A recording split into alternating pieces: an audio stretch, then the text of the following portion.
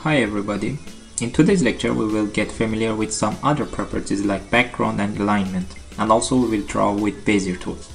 At the beginning we can see two tabs in properties window: presentation and background. In the presentation you will find alignment frame, which lets you align different objects and change the order of them. However, in the background tab you can change the background image, color, and add your business card to your presentation.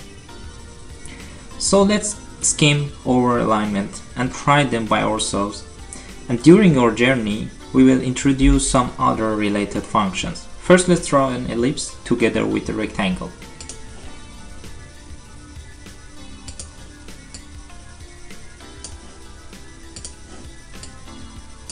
Okay, let's change the background color. So we will give the red color to the ellipse fill color and change the fill color of the rectangle to the green. By clicking on the background you will go to the presentation. So now we can see two of them appeared in the alignment list. By clicking on them we can see that corresponding object will be selected. Suppose we want to align them from their left. First we need to select those objects we want to align, and after that by clicking on the buttons, which I will show you. First keep the control button down, press, so we will see that both of them are selected. Again I will do this. Okay, first this, so we have two of them. In order to align from their left we need to choose this button. We can see there is a line and the items are aligned from their left to here. We can see that we can easily align them to the left or to the right by clicking on this button, or from their top, and finally from their bottom. So we can see that by these four buttons we can align them. Sometimes you may need to equalize the sizes of objects. This button with equality icon will fulfill your demand. The size and placement of objects would be the same by the last button, which show circle inside rectangle. This particular operation is important when you want to insert the text inside the hollow objects like ellipse. So this one is for equality. We can see that the size would be equal but not the location. However, if we want to make them totally equal, I mean inside each other, we will select again both of them, and this last button will do this for us. So here we can see that it is behind the rectangle, but sometimes we need to bring it to the front. So in order to change the order of objects we need to work with these buttons. So you can change order of objects. For example, we want to draw filled rectangle over ellipse, or ellipse over rectangle. By changing order of them we can reach to our goal. Okay, so we will choose, for example, fill rectangle up, and it is behind the circle now, behind the ellipse now. So we can change the order if we have more than two. For example, some of them are here. So in order to change the order of the filled rectangle from here to the top of all of them, we will select this one. It will come to the front of all of them, or by selecting it from here, and this button send it back of the background, so it will be back of everything, every other objects. Therefore we can change the order as well as the alignment in the alignment frame. Now let's group current objects to a united mixed shape. We can do it from edit menu or by pressing Ctrl+G buttons. It will ask us to define the group name. So let's first select them. Here we are. Control G, group name. So we are specifying group 1 as a group name, for example, here. So it will gone, the all other object will gone, and group 1 is just remain. After grouping objects, we cannot align them or change the order of object inside them. By pressing Ctrl G over selected group, you can decompose it to its building block again.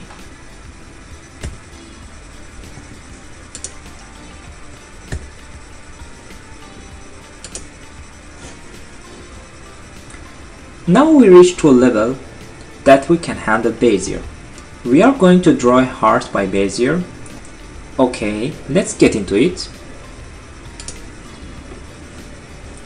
So first we'll remove all of them.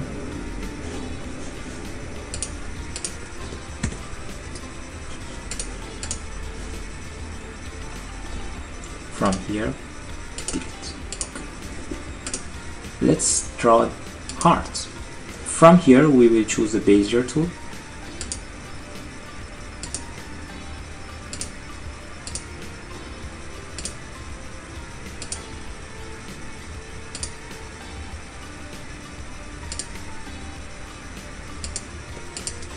Okay. The last part, in order to close your Bezier, you should keep the control button down and click the last one. So it will be close Bezier. So we have it here, but it is, you can see it's like a polygon. We don't want, we want it to be more smooth. In order to make it smoother, from the anchor selector, from the toolbox we will choose anchor selector. It will show all the anchors of the Bezier. Now we can make it smooth by changing red and black anchors.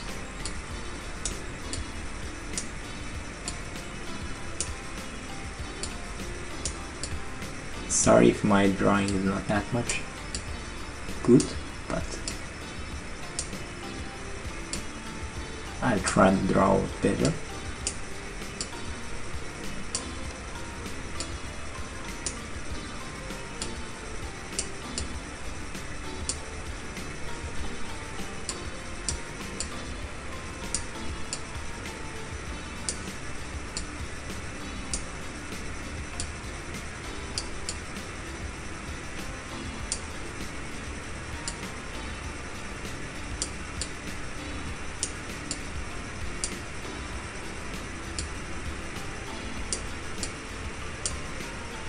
Okay, it seems good.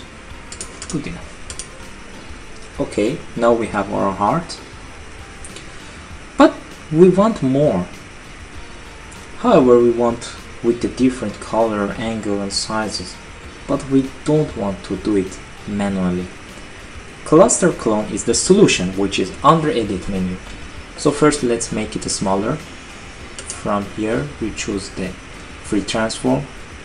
Keep the shift button down and make it smaller to the proper size. Okay, that's it. Select it from the edit menu, cluster clone, click on it. You will have many options like number of clone object. We want 20 or maybe 40 different parts in the variance of, so the distance, the variance of the distance from the central object would be, in here I want 300. Let's make it 400. I want the rotation change from minus 180 degree to plus 180 degree. Size from half to twice. I want to be different, to vary from half to twice. And the color should be also different from each other. Okay, so we have our hearts. Now let's merge them together.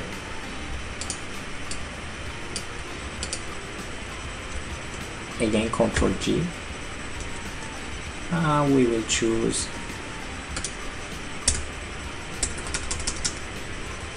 romantic. Okay,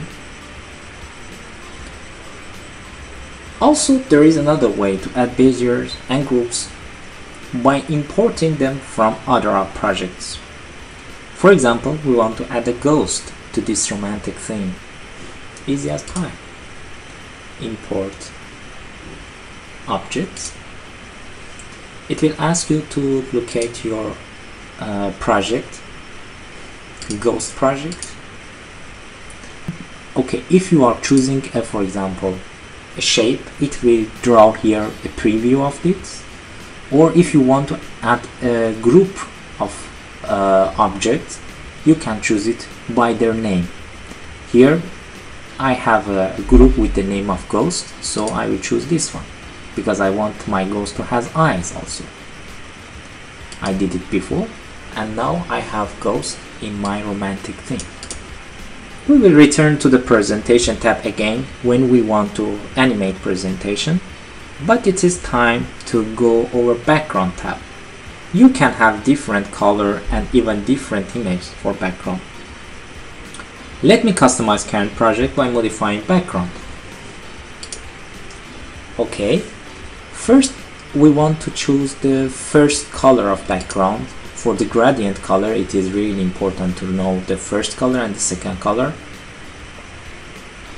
I want it to be gray, from white to gray, so let's choose the white. For the background too, let's make it gray. Okay, now it is because single color. Now we know we want to change it to the gradient color. Here we go. Top to bottom, right to left, forward diagonal, backward diagonal, and radial gradient. All of them are available here. Also, it's not finished here. You can add a background image to your theme. So here I have some backgrounds. Let's choose this one. Now I have a background image instead of just color. I can change opacity as well. Now I can see that the gradient color is blended with the image. Also here we can see ruler. So if we want to be guided by the ruler, we can choose it. It will not be shown in your presentation, just it is for the design time. Sometimes we want to add some information about our presenter or about ourselves if we want to present. So we can use this frame ID card.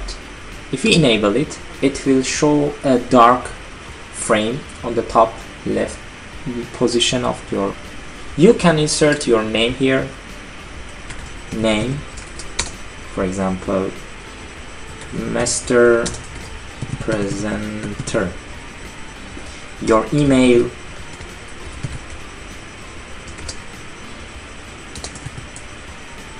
presenter@gmail.com, for example. And also you can add your image, your own image. So we have our frame with the picture and the information. Also, you can simulate parallax effect when you have an image in background. In order to enable parallax effect, you need to check this checkbox. Now parallax effect is enabled. What is exactly parallax effect? You can zoom into object, and you can see that if you move the object, the background is moving with a different speed. It's cool, sometimes you want to do it. It gives depth into your presentation. Okay, thanks for watching, and in the next video we will start animation and transition. Peace.